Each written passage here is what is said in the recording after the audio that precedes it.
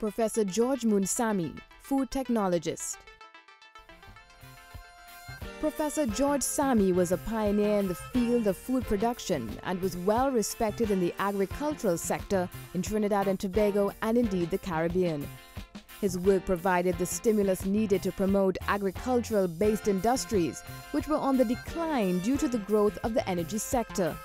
His dedication led to the establishment of the Caribbean Institute of Food, Science and Technology.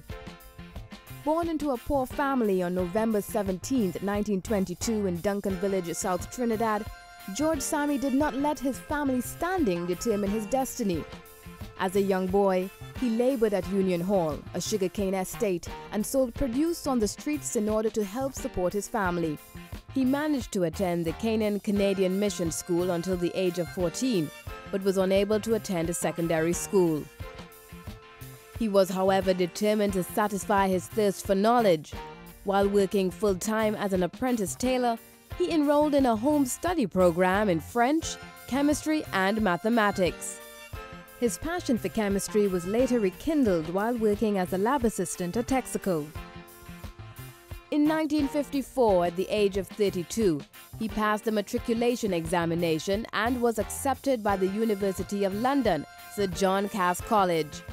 3 years later, he graduated with honors in chemistry and returned home. Soon afterwards, he took up the position of chemist at the Texaco Refinery Laboratory, later being promoted to research chemist.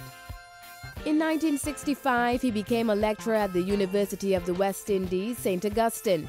He earned his PhD in physical organic chemistry in 1967.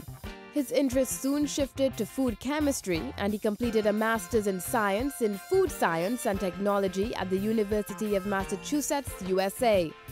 Upon returning to the University of the West Indies, he introduced new courses in this discipline, and he later established the Food Technology Unit. He became the first professor in food technology in 1977 and formed a research school with over 30 postgraduate students. In an effort to stimulate agricultural production and agro-industries, he ran summer courses which trained over 1,000 persons in the handling, storage, marketing and preservation of local produce. He also educated farmers on canning, bottling, preservation and processing techniques. He was passionate about the development of technologies that made optimum use of local fruits and vegetables. He created a blend of sweet potato and wheat flour intended to reduce the country's flour import bill. He also developed a sorrel concentrate with a long shelf life and formulated and canned a local fruit cocktail. He made the instant dehydrated yam used in Barbados. For his many contributions, the government of Trinidad and Tobago awarded him the Hummingbird Medal Gold in 1974 and the Zirconium Medal Gold posthumously in 1988. Outside of his academic life, George Sammy was a nature lover. He started the Trinidad and Tobago Tropical Fish Association, and he owned an extensive collection of butterflies. He began a hybridization orchid program, successfully registering 3 new orchid varieties with the International Orchid Society. Professor George Sammy laid the groundwork for our region to achieve greater self-sufficiency in food, but the full potential of his research is yet to be fully realized.